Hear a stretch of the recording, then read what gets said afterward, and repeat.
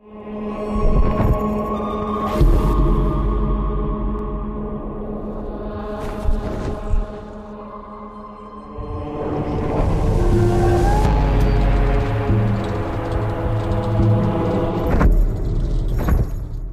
a no-holds-barred, unrelenting, never-say-die, just not going to give in. If anything sort of confronts him, he's ready to go up against it. Kind of a brutal bastard. Dante's not a good guy. He's like, ah! He's a guy who kicks down the doors of hell, quite literally. Kind of a cuck, basically.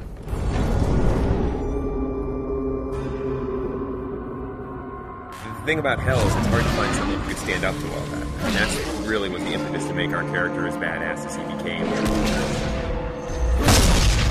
The poet, as he goes through hell, he's fainting, and Virgil picks him up and carries him over spots. And that's not a character that we could use for a hero.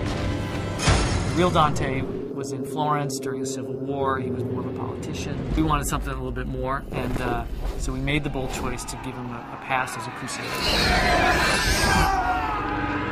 He's had a pretty tragic and, screwed up past. A lot of things in his past that haunt him. He's definitely not some straight sort of action hero. I like the fact that he's a little bit more human. I mean, obviously he's wielding this giant scythe that most of us couldn't lift, and I know it because we built one for Comic-Con. So he's definitely, superhuman in that sense. But there are certainly moments in the game where he's not sure if he can go on. I think the story kind of demanded that he be a little bit more complex.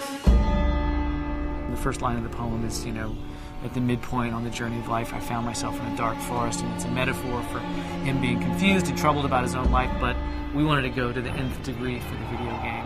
And so we wanted him to basically have committed all these horrible sins. Dante is guilty of all 9 sins and then some. Definitely start to see how his family factors into it, and you might start to see some familiar faces as you're going through hell and how that sort of messes with him. He's done a lot of bad things in his life.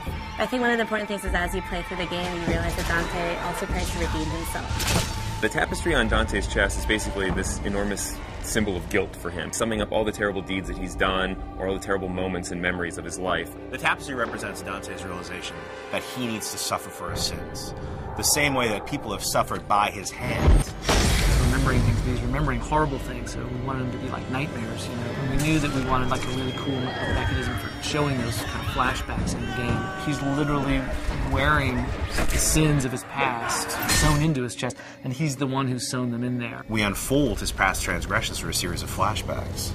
Start to discover how much of a bastard Dante really was. Greed specifically is a turning point where you've discovered a lot more about Dante than maybe you even want to know about. Greed's a little more of a cerebral level. It's about puzzles. It's this very mechanized place with gears and motors, as opposed to most of hell, which is very organic. It's in a lot of ways the most hellish level. People are being tortured there in ways that you haven't seen yet. It's almost a big stone factory of torture. One of the big set pieces of Greed is the Wheel of Fortune. Everything in Greed is kind of controlled by this twisted wheel of possibilities. The Order Waster are actually 2 characters in the poem.